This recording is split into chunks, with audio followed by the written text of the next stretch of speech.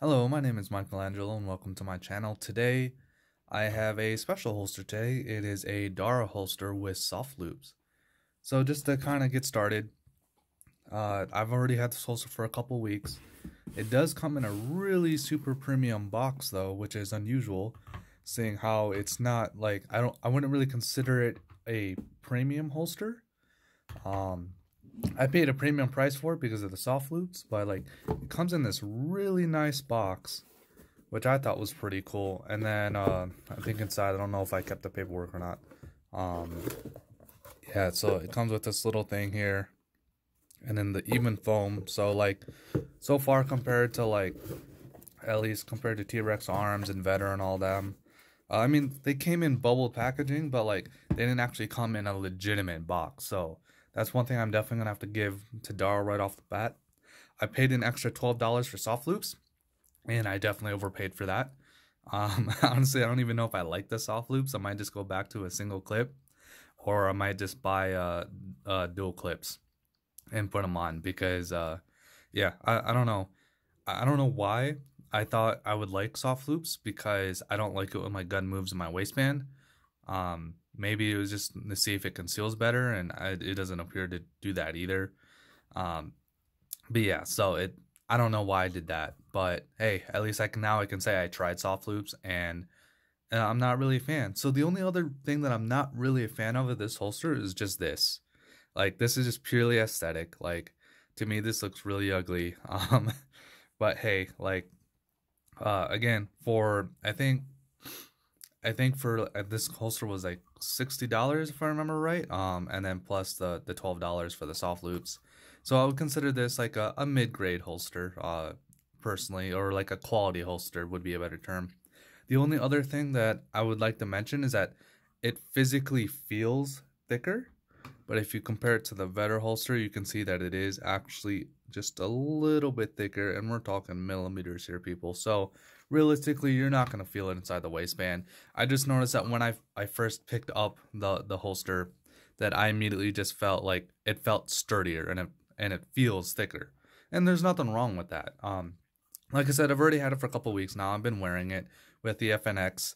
The claw system, that when I bought it, it actually didn't come with this little lip here, so just keep that in mind when you ordered yours, that if you don't have this lip, then make sure you grab that too.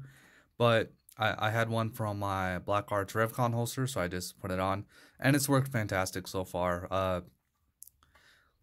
Obviously, if you order it without the claw, I don't think you're gonna have all of this extra space right here, so just keep that in mind. Maybe you will, maybe you won't, but I'm pretty sure all that extra space is to actually accommodate for the claw. So it does have a larger footprint than the Vetter, but again, it fits my needs, and I can carry this one appendix without the design flaw of the Vetter holster. Not a knock on Vetter, just like I'm a little upset with that holster because I really wanted to use it and I really liked it, and I just like, for me it's just kind of ridiculous that you couldn't, that clearly told me with that Vetter holster that they've never actually put it on an appendix. Otherwise, you would have immediately saw that design flaw. But anyway, I'm not gonna go on about that.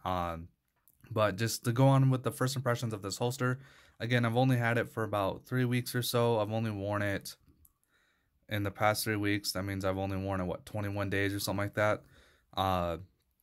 So I will give you all a 1 month review once I hit the 30-day mark with this holster. Not the 30-day mark, but the 30-day worn period of this holster. So if you have any questions about the holster, let me know.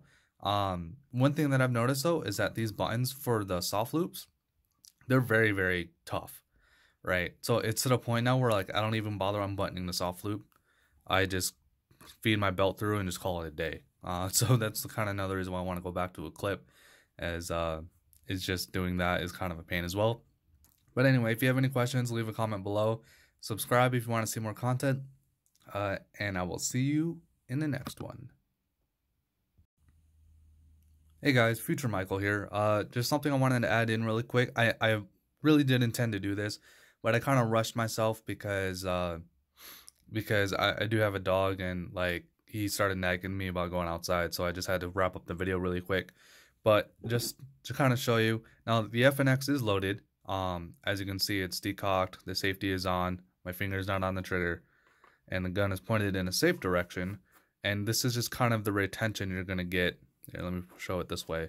The retention you're going to get. Super stiff. As you can see, it's super indented up here, and that's where your retention is. Now, this is not the default retention. I actually have loosened it since I've gotten it. So the default retention, in my opinion, was way too much. So maybe they do it intentionally, and then they just expect you to lighten it up as you go. But yeah, just kind of a little addition of how much retention. Now, on camera, that looks like a lot, but keep in mind that's not in my waistband. When I actually draw from my waistband, it's actually a lot less of a retention because I have obviously a better angle and then more momentum. So, but just to be aware that when you order this holster, the retention will be fairly tight.